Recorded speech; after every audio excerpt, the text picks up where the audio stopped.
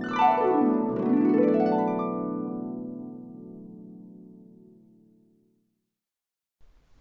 Thomas Hobbes was a 17th century philosopher who contributed greatly to the subject of political philosophy. During the later years of his life, he lived through the English Civil War, living amongst such brutality, watching the changing of the country, parliamentarians fighting royalists, and the ensuing chaos that would follow. It really made Hobbes question the nature of the state. What is government, and how did it come to be? Right. In his book Leviathan, Hobbes looks at the earliest years of human development, before society, before civilization, and of course before government. Hobbes refers to this as the state of nature. Hobbes was very critical and pessimistic about the state of nature. This state was a time with no laws and no rulers, in a way complete freedom for every human. However, living in such a state, Hobbes argued, was complete chaos and something we would definitely want to avoid, as it would offer no long-term benefits for humankind. Without rulers and laws, humans were free to be as savage and as brutal as possible. It would be a life of brute violence. There would be no safety, no security or trust, and as such, partnerships, growth and civilizations would not develop. There would be no industry, no commerce, no culture, no arts, no knowledge and no sociable or civilized life. Each day would just be a battle to survive, and as Hobbes claims, continual fear and danger of violent death, and the life of man solitary, poor, nasty, brutish and short. Wow, a very terrifying thought. Right, so as you can see, most rational humans would not want to live in this type of world. Hobbes believed humans were self-interested, so they would want what was best for themselves. And also, humans were rational beings, so they would strive to create an environment that took them out of this state of nature. This is where rulers and governments would need to be created. Hobbes did not believe in the divine right of kings, whereby God has created certain men to rule. In fact, Hobbes believed that it was the human beings as a collective who decides the rulers. This collective is the social contract. Humans get together with a mutual interest to create a better life than the state of nature. I see. First, people will give up their complete freedom. They will give up their complete freedom in order to live together in peace and stability. They will create rules and common laws that all must follow. Secondly, they will hand over complete power to a person or a group of people to enforce these laws. This is the sovereign, the authority that makes sure the social contract is followed. The role of the sovereign is to ensure there is peace and stability in the society, and they have unlimited power to make sure this remains.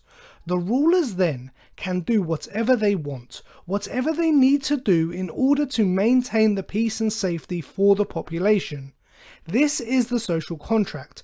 We collectively agree to follow laws and rules, and we give unlimited power to the sovereign to make sure we all follow them. We can never limit the power of the sovereign, and we can never try to fight against them so long as they are fulfilling their part of the social contract and maintaining a safe environment free from chaos and from the state of nature. Remember, all that stands between humans and that chaotic, brutal life is the sovereign, and so they must always remain all-powerful all the time. Okay, so automatically I feel uncomfortable with the idea of having a ruler with unlimited power. We know the phrase absolute power corrupts absolutely, and the idea of having, let's say, an evil or unhinged person with absolute power is frightening.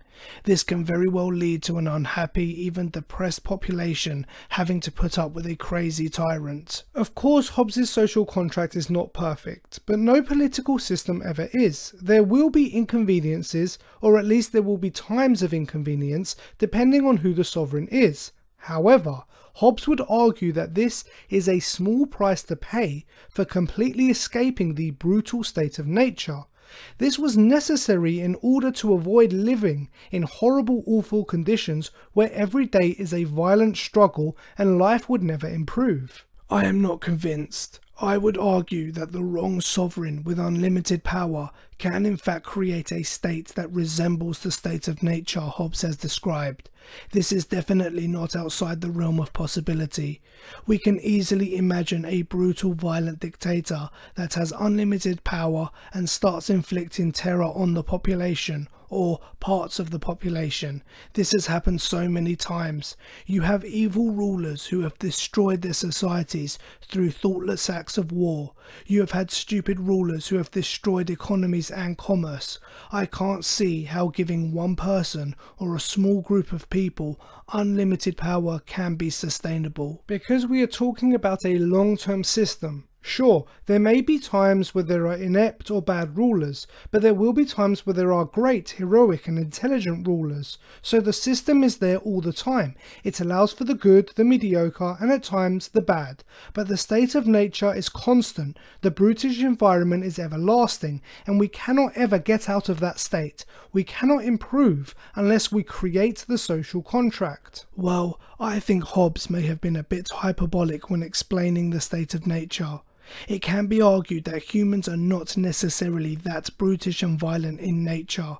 Hobbes has basically said either we are all completely free in chaos and we will be fighting and killing each other forever, or we give complete and unlimited power to one person to stop us killing each other, but also that one person can control every aspect of our existence.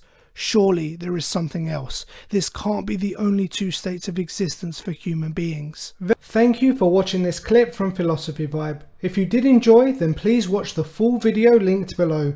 Also, don't forget to like and share, and for more philosophical debates and discussions, please subscribe to the channel.